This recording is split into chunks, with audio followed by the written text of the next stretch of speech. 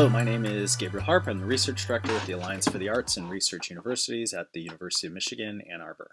And I want to share with you a project where we've been looking at evaluating the impacts of arts-based experiences, and it's a workflow for understanding the personal development, the emotional impacts, and conceptual change aspects associated with participation and engagement in particularly the fine, performing, and applied arts and design.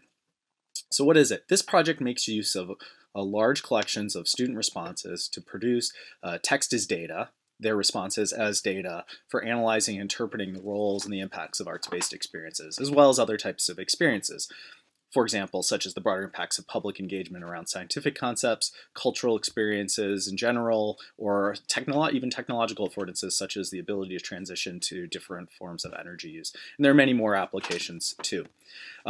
This project was motivated by wanting to develop some better tools for assessing different facets of learning, such as the categories and the frames that people use to describe the impacts of their experiences, as well as the learning outcomes, their perspectives on different topics, and so on.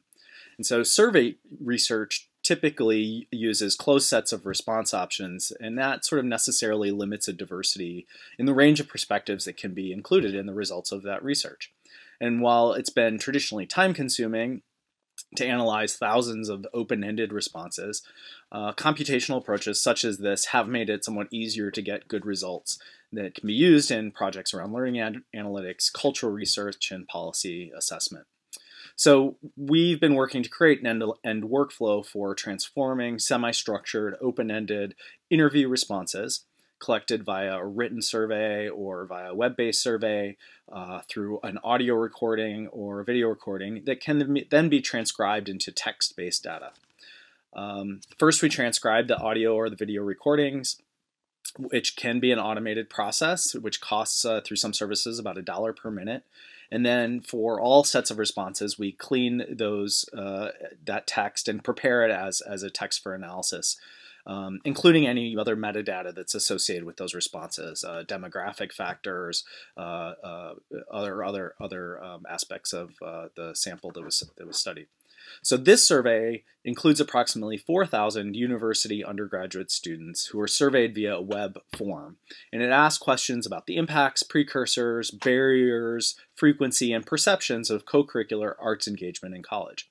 And what's important to recognize is this workflow can have applications beyond the arts. So to assess and measure the broader impacts of engagement and learning in other domains for different populations and for a variety of use cases and scenarios, including the public understanding of science and other cultural domains. Why does this matter? Well, the work is important because it allows us to use more readily accessible means of collecting responses. Respondents simply reply in the same way that they would ordinarily speak or write, and those collecting the data don't need any specialized questionnaires, although to do the analysis it is a bit more specialized at the moment. It helps identify a range of topics and frames of reference that are in use by the groups being assessed, ones that may or may not be known to a researcher ahead of time. We can see the relative prevalence of different perspectives and learning outcomes, and it helps us recognize correlations and hierarchy among the concepts or topics. So to help us tease out how certain topics might be contingent or gateway or threshold topics to other topics down the line as well. And we can look at not only what respondents said, but also how they said it. For example, if responses were more or less reflective, more or less deceptive, more or less forward-looking, or more or less enthusiastic, in addition to the subject of their responses. And we can identify contrasts among the demographic factor levels, such as income, high school location, or prior experience for different dimensions of the responses. So I think one of the most important outcomes of this work is that forces researchers and educators and policymakers to look more systematically and deeply at the substance of what people are saying about the impacts and about the broader impacts of their experiences, how it's expressed, and how it may or may not be relevant to other salient aspects in their lives and different concepts and assumptions. So I invite you to take a look at its artsengagementproject.site, and I'll share the link in the accompanying materials. Thank you.